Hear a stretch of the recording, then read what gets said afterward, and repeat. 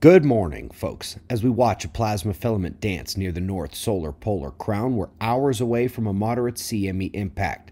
Let's go over what we're watching at spaceweathernews.com, and we find the last 24 hours on the sun was quite snappy, actually. Off the limbs, mostly, you're going to see several eruptive pops. Small flares, small ejections, 4 or 5 at the end there. But alas, none of those are heading this way. They just mean we've got to watch the sun for more. What's coming here is the CME from March 10th, expected to arrive this evening and trigger geomagnetic storms into tomorrow. Nothing at scary levels, but a good chance for aurora at lower latitude than usual, and when it arrives, there will be no confusing it. Solar wind telemetry is dropped out to low, calmer levels, which will leave the CME impact looking very obvious. The sunspots are our last thing to check on the sun. The big grouping up north is the only flare-capable spot, but even it doesn't appear willing. Small magnetic interaction regions, but nothing tremendous. We'll obviously keep watching her today. Quick peek at the U.S. climate report for February.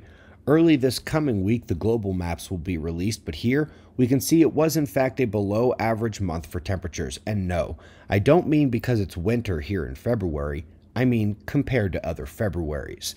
Also gotta love the only western patch of green in the precipitation maps over top of the northern New Valley of the Sun. This one takes us back to the disagreement over the Paleopoles.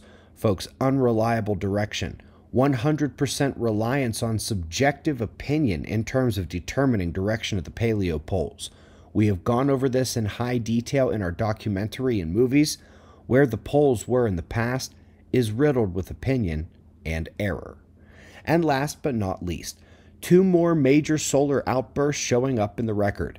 These appear to be the millennial scale events, 1,000 to 2,000 years apart, always sinking again at around 6,000 years. Nice to see now all Holocene millennial solar events now in the record in some form or another, especially with the next millennial superflare due this century. We greatly appreciate your support. CME impact today, and we're watching for more. We've got old school wind maps to close. Subscribe, and we'll do this all again tomorrow. Right here, but right now it's 5 a.m. in the New Valley of the Sun. Eyes open, no fear. Be safe, everyone.